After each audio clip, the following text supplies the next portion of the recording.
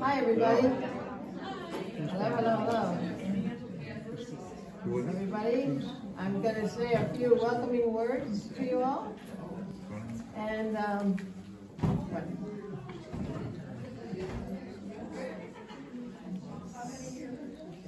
so, I want to welcome you to this show, Inspiration Katahdin, an exhibit of images and ideas. And it's celebrating the 50th anniversary of the publishing of my book, Greatest Mountain, Katahdin's Wilderness, in 1972. And the book was published by Scrimshaw Press, and it had a linen-bound hardcover and a soft cover.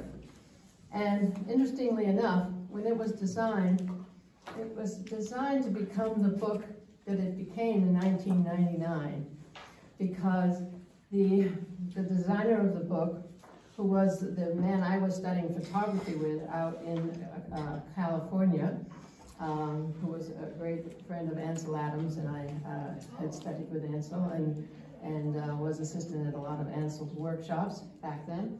But he designed this book, and he called it Greatest Mountain, Katahdin's Wilderness, as though it were alive, as though it had spirit. And in the front he put quotes by a Wabanaki woman, and it said, "Every mountain, he got Injun in it, Katahdin, he man." Okay, so I didn't know, and then the back is Katahdin, he different, mountain once was man. And this was Clara Neptune in 1916 or something. I actually don't have that memorized. But I didn't know there were any Indians in the state of Maine at the time. I grew up here.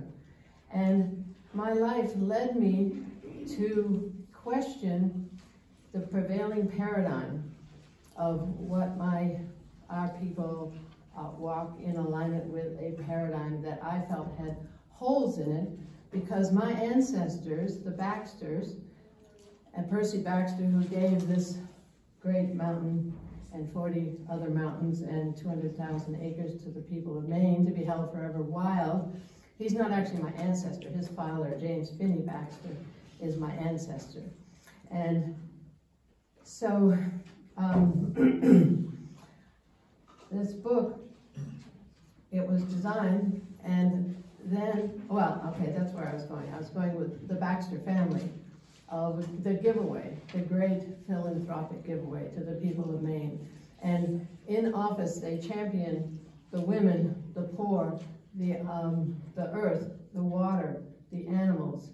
They were heart-based politicians who gave away their fortunes to the people of Maine. And this led me to question the paradigm. What were they aligning with?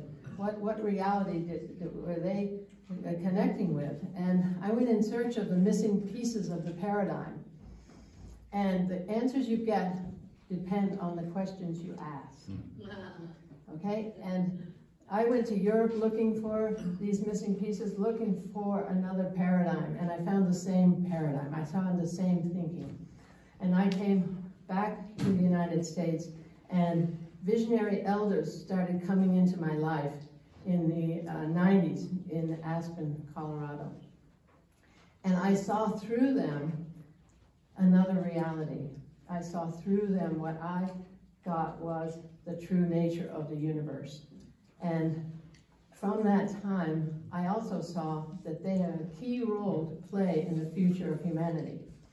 And as this has unfolded, and I'm going to speak a little later on that subject, so I won't go there extensively now. But I saw the future. I see the future. I see big pictures. And I see the coming of peace on earth and heaven on earth. And the role of the Native people in that, as we come together with them, the scientific paradigm and the indigenous paradigm comes together, and we find a reality that's never been on the planet before. We align with our hearts, our spirits, and we bring something on the planet that's never been here before. So that's been my life over 30 years. And in 1999, well, the book was republished in 1976 by Down East Books, briefly. And then in 1999, it was in the early 90s that I connected with the Native people.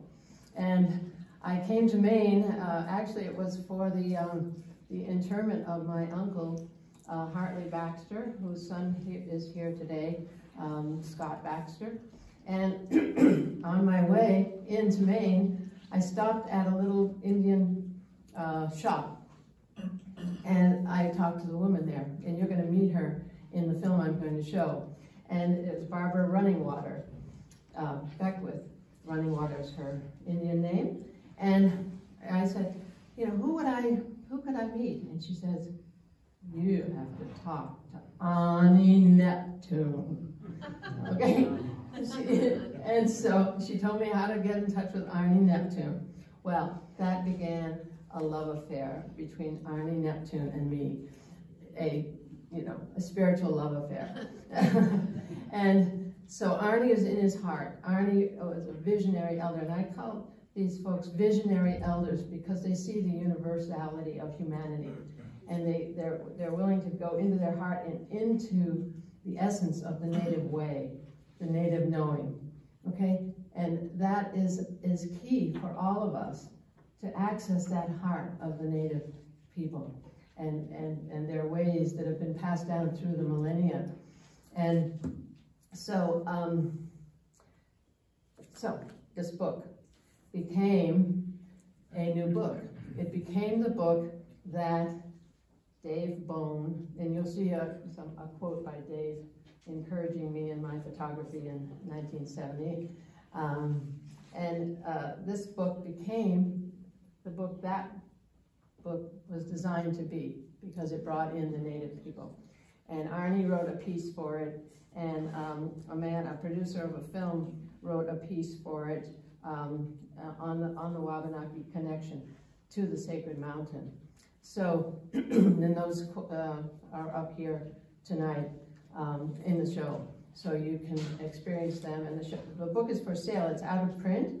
It's for sale over there. If you have Venmo, you can do a little thing with your phone, and if not, the lovely lady over there, Greta White, who's also a Baxter, will take your money. So, so that's that. Let's see, what else was I going to say? I think I've said it all, actually, and I said it in a good way. I'm going to say some more stuff later. Let's see, okay, what I also am going to mention is Percy Baxter, climbing Katahdin. What I'm saying is he heard Katahdin. Katahdin is it speaks literally to people who are open-hearted and open-minded, and most people say they see God when they go on this mountain. So I've been making a case for the mystical nature of Katahdin, and my film series. We're going to screen a film here next Wednesday called Katahdin Mystical Mountain, and I put that film together to make the case for the mystical vortex of energy that Katahdin is. And so Percy Baxter, in his first climb of Katahdin, what I'm saying is he heard this voice that said, hey, this is a sacred place. It needs to be preserved for all of time. And he responded to that. And as we do that, as we listen to our hearts and listen to the energies and act on that, we're going to bring something new to the planet, okay? And he did with his action of 30 years of, it took him 30 years of negotiating with the Great Northern Paper Company to acquire Katahdin, the first piece in this tapestry of little bits and pieces that he put together. He called it a grandmother's quilt. And those quotes, the book is full of quotes from Percy, because I wanted people to understand his purpose, his vision, his heart, his spirit, that he didn't do it for tax purposes. You know, that this is a sacred gift that he gave to the people of Maine. And he gave it over 30 years in different deeds of trust so that it couldn't be broken. And he left $500,000 or more on his, before he died, because he didn't want it to be subject to Maine taxes and Maine decisions of government. So there's an authority that's set up of the Fish and Game, the Attorney General, the Forestry, and there's one other person. So they administer the park. And he set it up to be like when the native people were roaming. He wanted it to be forever wild, so that humanity could come in the right, unspoiled way and be with nature in that way. So there's no electricity, there's no running water, there's only single-lane dirt roads. So he kept it in the rhythms of creation, in the rhythms of life. And I spent a lot of time at the Hopi Indian Reservation, and they live like that. There's only a few left who live without running water and without electricity.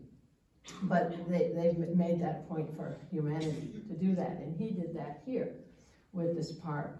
So it's just important that everyone understand how his vision, and that's what the book is about, basically, so that they don't try to break the trust. They don't try to violate these principles, these universal principles of life. Okay, so the other thing I wanted to bring up was Henry David Thoreau. Okay, he climbed Katahdin. He came several times to Maine, 3 times to Maine, and hired Indian guides so that he could learn their ways. He saw that they could see what he could see. Okay, got that? He was a mystic. He saw it. He knew it. He came and said, okay, what would he was one of the top ethnologists of his time. He wrote journals and notebooks on his research on the native people, of what they were like before contact. And then he came up here to experience them. He also went to Minnesota to experience them.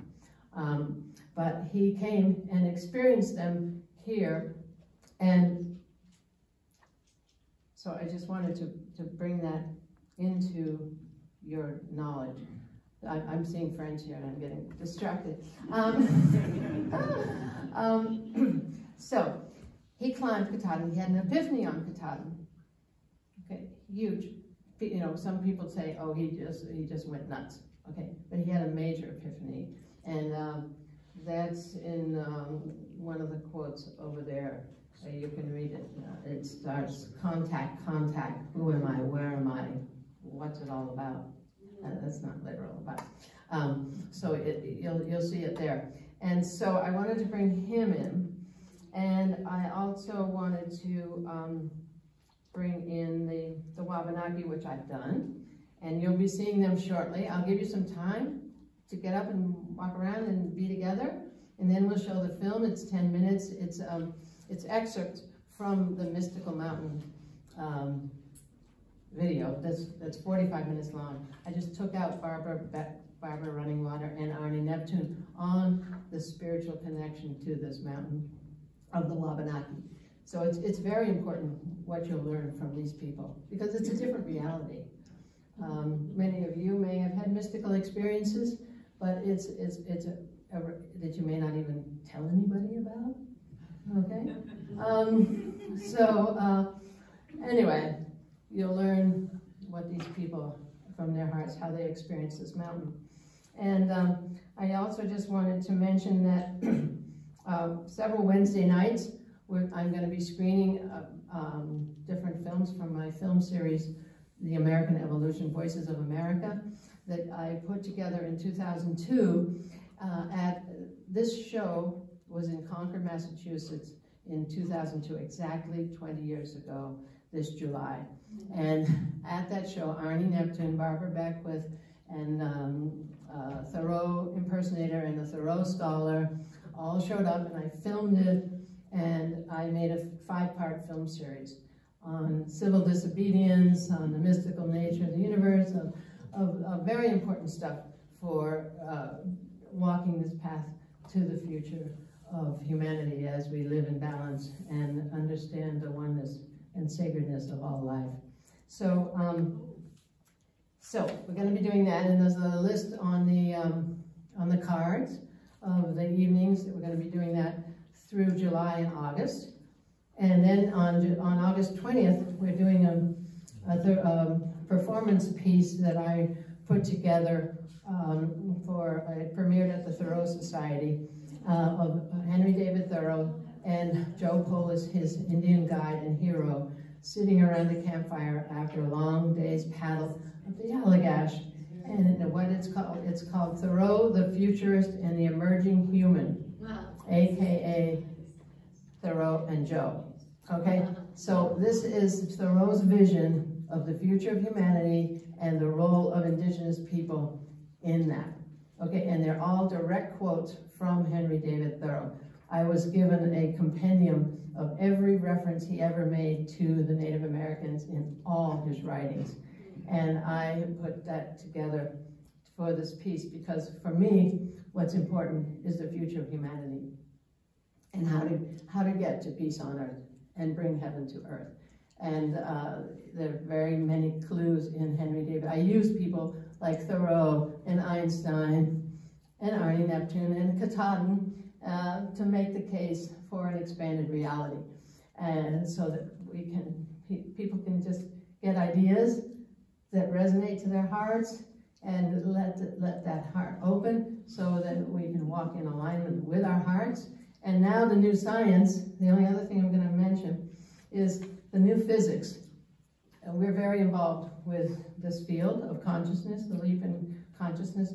And the new physics, I don't know if any of you are aware, but physics has gone beyond quantum physics. Quantum physics actually explains what the native people know about the nature of the universe, okay?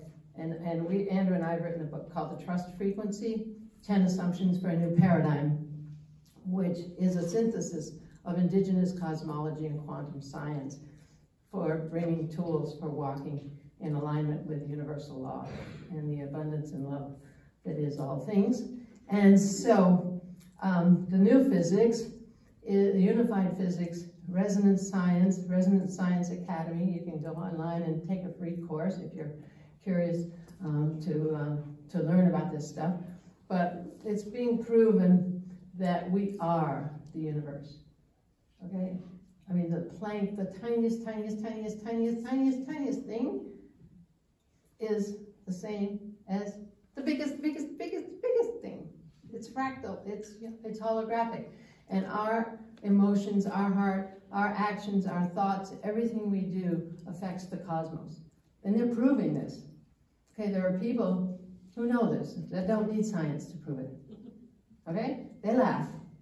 When I say, oh, science is proving it now, it's really exciting. And they go, of course. Who needs to prove it? Right? So there are people who know this stuff.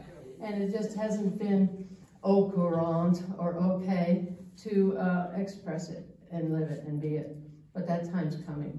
The time's here with the breakdown of everything. It's really exciting because we're doing the deal. We're letting go of what wasn't aligned with universal law, and what is coming is a world in alignment with universal law and the abundance and love that is all things. So trust it. Trust your feelings, Luke and Lucretia. And that's what I told my kids, my girls, trust your feelings, Lucretia, and trust your feelings, Luke. I assume you all know what that means. Who said that? Obi-Wan Kenobi, all right? Come on, kids. Come on. So that's it for now. And then I'm going to do it again a little different, a little later. Okay? So enjoy, have a little food, and yeah, listen up. It's all right here. And that's what Wallace Blackout said to me, 1999, one of the great Lakota elders. He said, this is the mind. And they're proving that now, heartmath.org. I don't know if you know HeartMath, but they're proving the power of the heart, and that it has a field and a power that's bigger than this mind. So, Anywho, enjoy. And give me your email, put your email, and I'll send you links to our other films.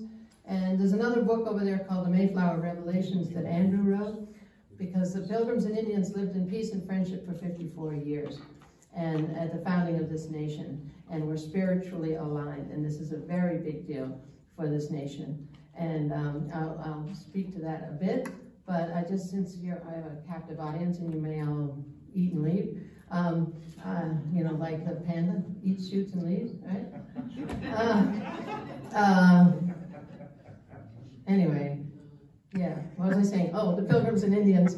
So Andrew's book, it's a novel. It's a historical mystery novel. It's really cool, and it's been reviewed by the top Pilgrim scholar. So it's historically totally accurate and tells a new story that we lived in peace and friendship, and that the Pilgrims were spiritual activists that stood up to the King of England and came to this nation with the belief that we could, in fact, get there.